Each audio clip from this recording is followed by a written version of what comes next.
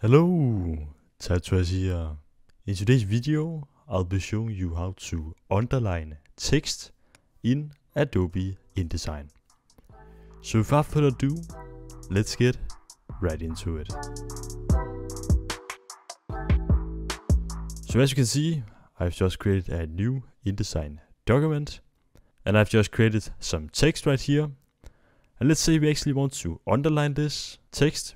We can actually do that in a few easy steps. So the first step is to, of course, create the text.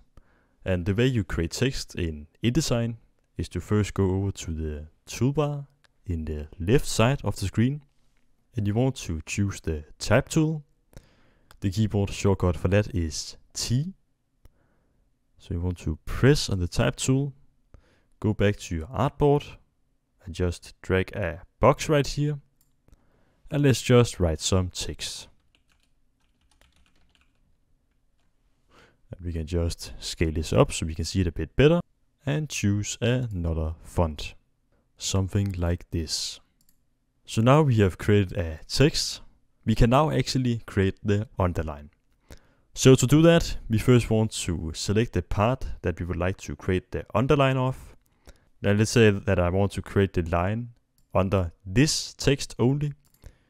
I'll just be selecting that text right here.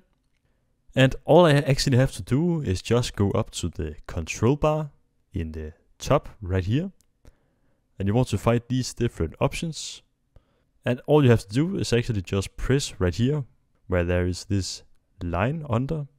And now look what happens with our selected text. It has now created an underline.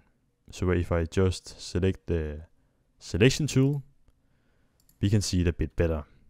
So yeah, that is actually how to underline text in Adobe InDesign. Thank you so much for watching. I hope you found this video helpful.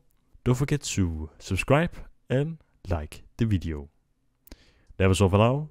See you in the next one.